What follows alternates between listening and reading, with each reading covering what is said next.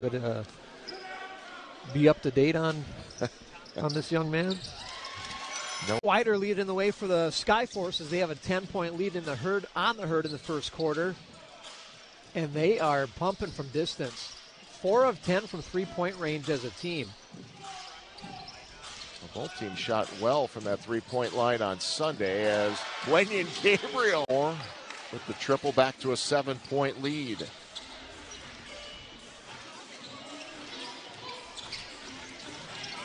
Hughes now.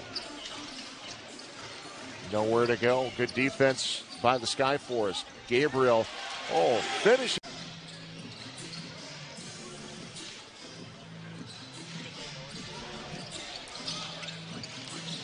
Iverson gets by 2 players.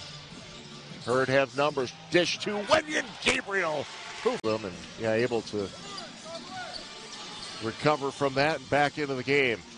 So the Skyforce with a 1-point lead. Gabriel and gets to the other side of the hoop.